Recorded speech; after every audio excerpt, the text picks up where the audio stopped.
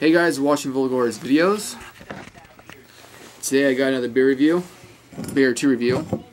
Heineken, brewed in Holland, trademark Modelo d'Orpelli, Grand Prix, Paris, whatever, 1889. So apparently it's been around for a while. Horace Consarius, Membre du Jury, Paris, 1900. Premium quality, brewed with passion for quality. Yeah. White Plains, New York. That's where it's brewed. Nothing else to say on the backside. Amsterdam, Holland. Official Amsterdam beer. Which I didn't really realize that.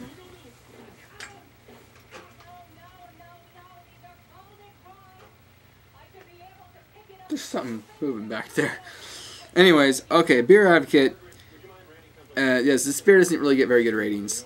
64 out of 100 pour, and the Bros get a 69 pour, and the reader average is 2.71. Euro Pale Lager, which is a 5% ABV. You can also get it in many of the styles. I'm not going to read that. I don't know why I read that. Alright, and the first review I scrolled down to on the reviews is a 4 out of 5. So maybe it's better than I thought it is. But anyways, I'm thirsty. I had this old chocolate peanut butter bar that was in my dad's truck, and I was hungry. So I opened it up, and it said October 13th. So it doesn't seem that, it's not that old. It doesn't have mold or anything on it. Crack it open, and then my throat's starting to get sore. I don't know why. That's annoying. I don't want to get a sore throat. Anyways, here's my glass. I've showed it before, and I haven't used it in a long time. It's kind of a smaller glass, but whatever. I like how it's, you know, kind of round like a ball, and it looks like a soccer ball. Soccer, not football. Soccer. All right, Heineken.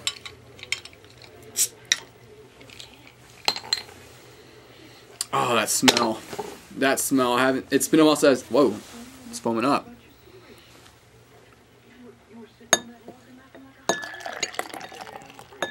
It's been a while since I've smelled that Heineken smell, but once you smell it, you know exactly what it is. Alright, so here we go. I poured it straight down for a big foamy head, because that's the purpose of this glass.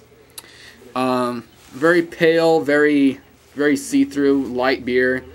I mean, it's very clear for a 5%. I mean, actually, I think, I could be full of shit right now, but I think Budweiser has more color to it. Not, well, color, I mean darker. I'm pretty sure. I could be wrong. I know Busch is about as clear as this. Maybe a little bit clearer. Anyways, smell. Yeah, the corn.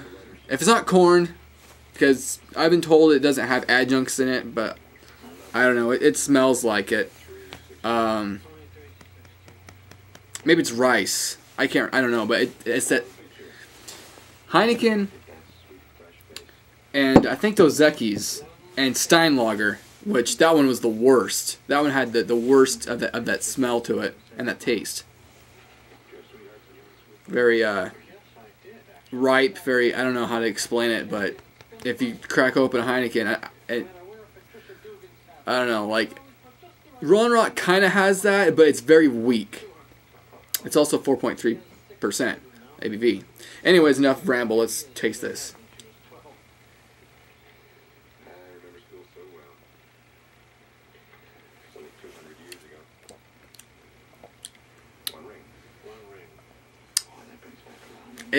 It's okay. I mean,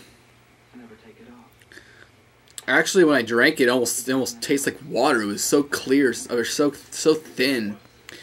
But it is a 5%. You know, if I was drinking a Budweiser, however, Budweiser's a hell of a lot cheaper. Budweiser, I think for the same price, you could get a 40, or maybe a dollar more. You know, give or take. I'm not saying Budweiser is great. I'm just saying, you know, you gotta. This is more expensive, but it doesn't really taste like it should be that expensive, in my opinion. yeah, it tastes a. It's been a while since I had Dos Equis. And when I had plain Dos Equis, I didn't have a whole can of myself. I think I had a couple sips off my buddy's can, and I think they're about the same. But I think Dos Equis had less of that skunky. No, it's not. I wouldn't say skunky, but well, maybe that's what it is. That the only word I can use to describe it is just green, because every beer except for Rolling Rock I've come across that has a green bottle tastes very similar.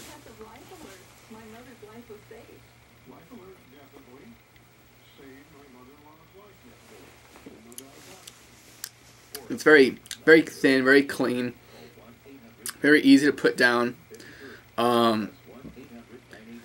I mean, if this would be really good if it was a lot cheaper, because I mean, it tastes like a light beer. It tastes and drinks like a light beer, but it's 5%. So I can see the appeal to this. I mean, you just want something to drink, and you don't really want to have much of anything to taste or to linger or get in the way. Then I can see why people get this.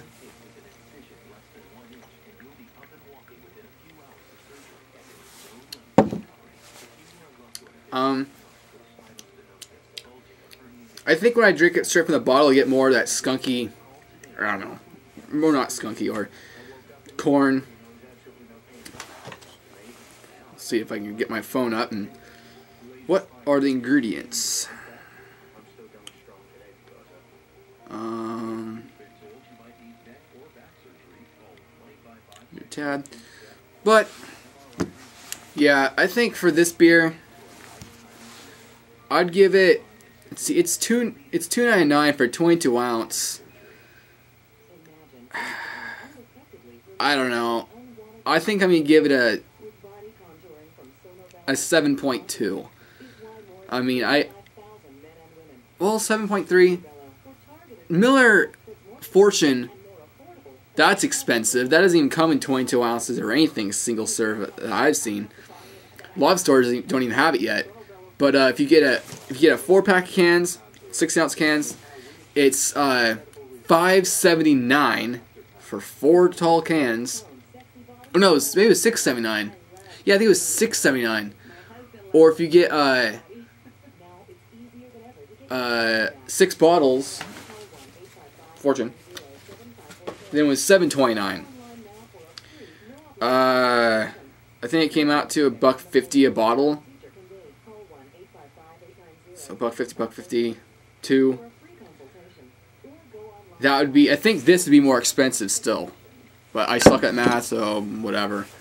But Miller Fortune is 6.9%. They almost seem similar. I mean, this is no gimmick, but it's expensive like a gimmick. That's my problem with Heineken. It's just too expensive. I don't give in to beers just because they're expensive. I mean, if it's something like I don't even know. There's not even any expensive beers I even like. I mean, if there's an expensive beer, I want to be able to have it in a single serve bottle, and if it's really good, like if it's a pale ale or something, if it's got like a higher than 5%, then I can see that. But $2.99 for a 22 ounce, it's not horrible, but for something that's just kind of plain and clean and thin, and to me it tastes like a light beer. I think it should be cheaper.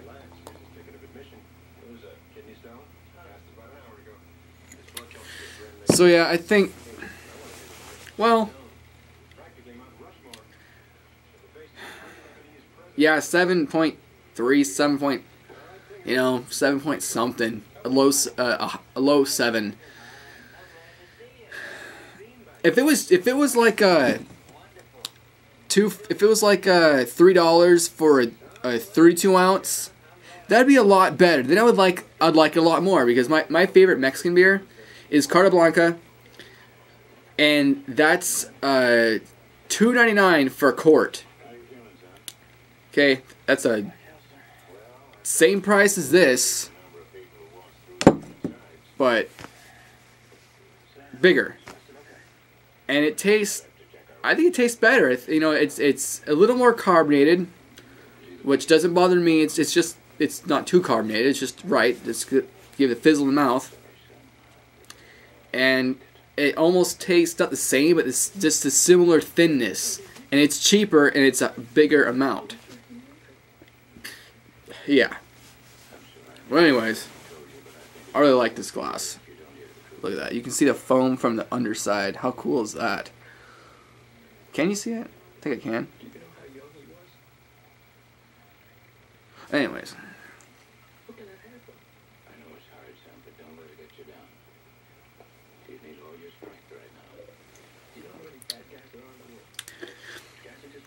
So yeah, I ranted about Heineken, how it's overpriced, and it doesn't really taste as good as the price says. I mean, it's not bad. Heineken reminds me of 7-Up. If this was as cheap as 7-Up, I'd love it. It'd be great. But when it's so expensive, like, I'd rather drink a Busch, you know, or well, I wouldn't rather drink a Busch. I would rather buy a Busch, but that's not true either. I'd rather buy an Ice House. How about that? An Ice House is 5.5. It's just as crisp and refreshing, and you can buy 6 tall cans, well, 16 ounces, for $5.50.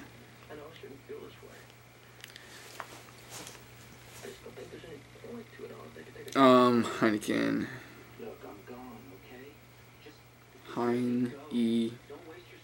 Heineken ingredients.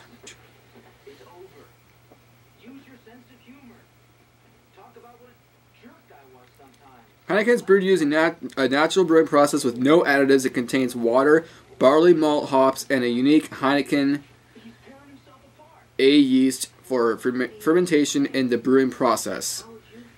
Really? That's funny. Oh, that's right. Never mind Busch. I'd rather buy Rolling Rock. Rolling Rock may not taste as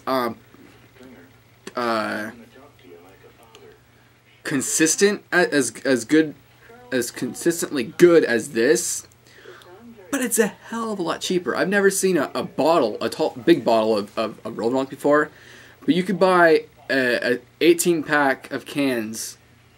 I think it's 18 pack for $10, or a six tall cans for what, $5.50 or $6.50? No, about same price as Ice House.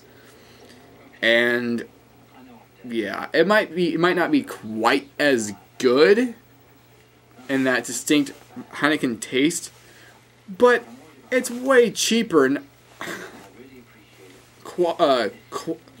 some people say quality over quantity, but you have to have the quality to match the quantity part. Yeah, I don't know. And I know there's a lot of people that love Heineken. There's a lot of people out there that just, I don't know about if that's all they drink, but a lot of people that, you know, love, you know, they'll drink it. Like my buddy, he drinks Dos Equis, and I'm like, how much was that 24-ounce can? Oh, it was, what was that, $2.79 for a can? It was, no, it was $2.20 or $2.30, $2.40, something like that, at a grocery outlet. I'm like, oh, okay, well, still, that's a lot of money just for a tall can of beer. I mean, what do you do? And at the same time, a Colt 45, or Still Reserve, or, what else is there? There's a couple other beers they have there for, like, the same price, around $1.40 to $1.50, like the same, basically the same price. And I'd rather drink any of those. I'd rather pay for any of those. You know, I'd rather buy Still Reserve over Dos Equis. And I'm pretty sure Dos Equis tastes pretty much the same as Heineken. Maybe is not as much as that significant yeast twang to it, or whatever you want to call it. But yeah, I don't understand the point. I mean, a whopping it's like almost $1 more for a beer. And it's not even like it's not even like it has a lot of flavors on IPA. It's not a blonde, or it's not anything specifically fancy or unique. It's just a beer. Yeah. But one of these days I'm gonna get one and try it on my video series and compare it to Heineken and compare it to everything else. And yeah, and one of these days I need to make an actual website, if it's at least just a picture on Facebook that says the beers I have done with the numbers something.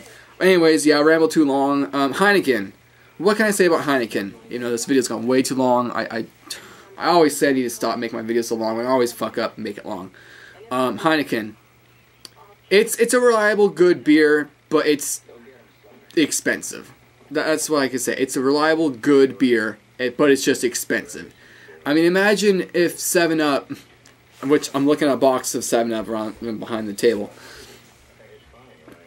Imagine if 7-Up was expensive like Red Bull, or not? Yeah, Red Bull or Monster. You know how those energy drinks are expensive? How many people would buy? Whatever. That's not true, because a lot of people. This is a very successful beer. People give into its marketing and its price point. I'm just not a sucker, or I don't get it. I don't understand why it's so expensive and people will drink so much of it. It's not bad. It's better than Sol, Sol had that, and it looked decent, but it's kind of blah. Anyways, so yeah, 7.3. It's okay. Just if somebody's actually looking at my review for my opinion, and you think if you should go out of your way and buy a bunch of this, or buy some for yourself, buy it, try it out, see how you like it. But